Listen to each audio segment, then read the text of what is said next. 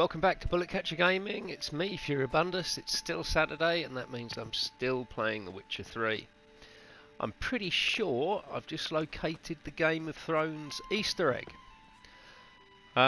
There's a prison on an island, and if I take you into one of these other rooms, it's very reminiscent of where Tyrion Lannister, I believe it's Tyrion Lannister, the dwarf, is kept when he's first brought into the prison in the Eyrie, the Vale of Arryn, or whatever it's called.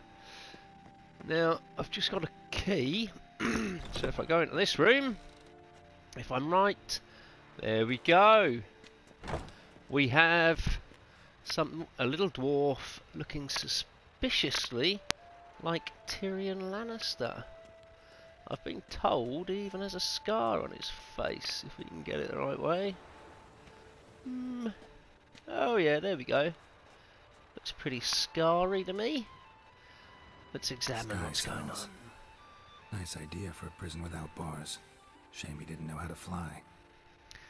There we go. Tyrion Lannister makes his way into The Witcher 3.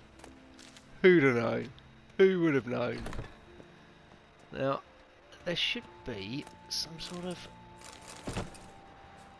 treasure around here. This I'm going to have to investigate. But anyway, thanks for joining me. Thanks for sticking around for the few seconds it took us to find out if Tyrion Lannister really is in The Witcher 3, and it seems like he is. If you like what you see, guys, give a tickle to the like and subscribe, and I'll see you next Saturday, or maybe even just later this afternoon. See ya.